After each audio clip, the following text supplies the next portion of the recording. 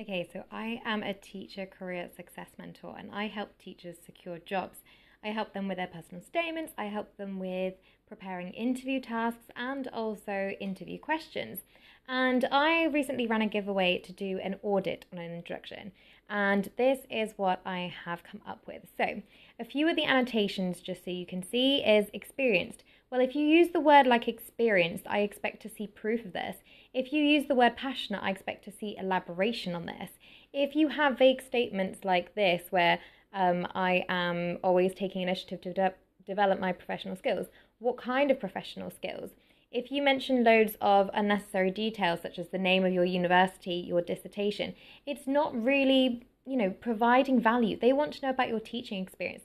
So how can we improve this introduction? Please make sure you pause the reel so that you can obviously read it. I have got permission from the person to share this with you, so I hope it will be of value. To improve this statement, be more personal about your experience, less policy sounding jargon. Okay, we also want to specify the experience you have.